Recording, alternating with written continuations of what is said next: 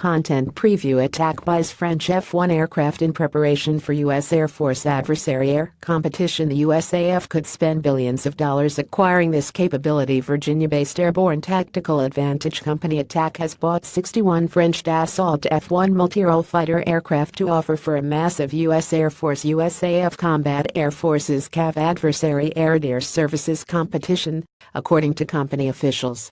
ATAC CEO Jeffrey Parker told Janes on 18 September that he expected the Cavalier competition to be worth billions of dollars as the USAF is looking to procure services providing nearly 37,000 hours of flight using 140 to 150 fighter aircraft spread among 12 or 13 different bases.